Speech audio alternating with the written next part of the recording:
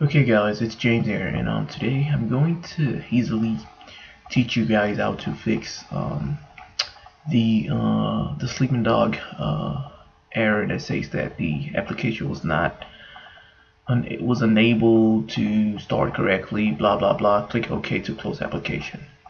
Okay, so I'm going to teach you a very easy way to do that. All you have to do is to download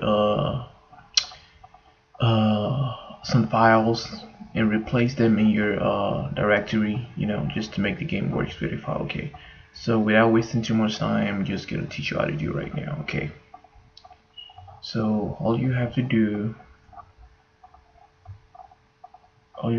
is download the file.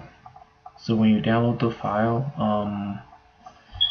you should get something like this. Okay, so highlight everything, right click on it, copy, and minimize this, minimize that, excuse me, refresh the page, and right click on the program, then open file location, then after doing that, then paste and replace the file destination. Okay, so then when you're done with that, so then you can go ahead and start the game, and you shouldn't have any problems during the game. Okay, so I hope this helps someone, and I would appreciate you guys to subscribe to my channel. I do a lot of things like this, and if you're having any other problems with your